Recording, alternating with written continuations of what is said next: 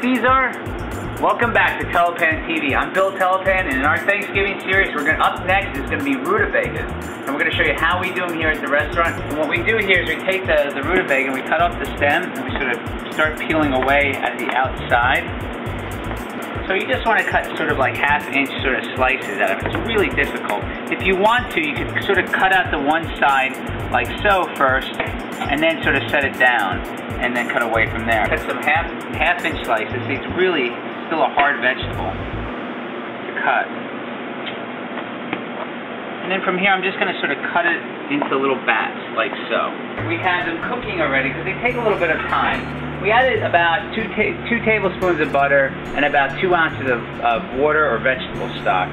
And you start them slowly with a pinch of salt. And unlike the Brussels sprouts and the cauliflower, which we got color on, these we didn't want so much color on. So you basically take that and you're going to sort of stew them or steam them with the lid on it for about 10 to 12 minutes until they get tender. So we're going to let them stay like that for a bit. I'm going to add a little more stock to it. We're going to add some walnuts to it. And this will cook enough for about 8 people or so. So actually it's about 4 pounds of rutabaga, so about half a pound per person, because after you trim them away. And then we're going to add a little walnut oil to it to sort of boost that flavor a little. And I'm going to add the famous Telepan nugget of butter.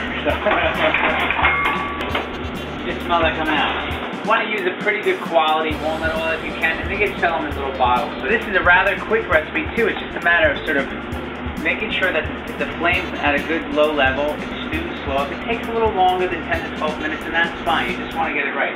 Again, this recipe, you could stop it at the point before you add the walnuts and the additional stock and butter, and you can chill it and then put it back into the pan, add your walnuts, your walnut oil, a little stock and butter, just sort of revive it, bring it back up. Nice little glaze going on there. The walnuts are all nice and soft now with being in the stock. A lot of good flavor there.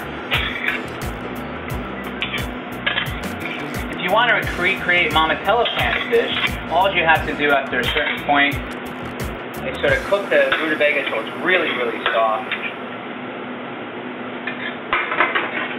And then mash them with a potato masher.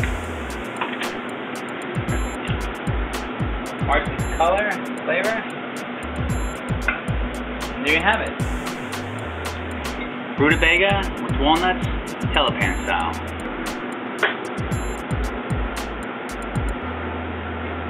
Reminds me of home. Happy Thanksgiving from us at Telepan and Telepan TV.